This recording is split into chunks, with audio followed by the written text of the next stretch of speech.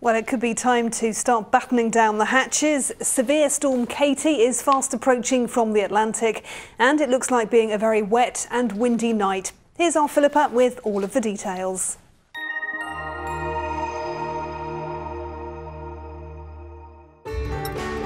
From blizzards to pool, driving through Europe. Eurotunnel the Shuttle sponsors ITV Meridian weather. Hello there. Well, some fairly interesting weather coming our way over the next 24 hours. Storm Katie making her presence felt, and the Met Office have warnings in force to cover strong winds and heavy rain associated with that. So for tonight, the rain moving in from the southwest, heavy and persistent, with it accompanied by those strong winds, gale force around the coast, the southeast coast potentially seeing some disruptive gusts.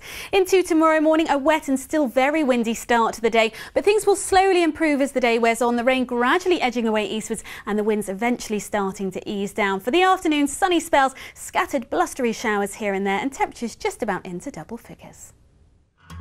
Eurotunnel the Shuttle sponsors ITV Meridian weather.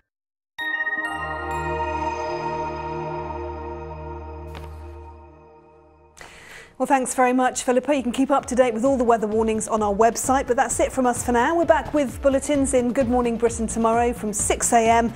But until then, have a very good evening. Bye-bye.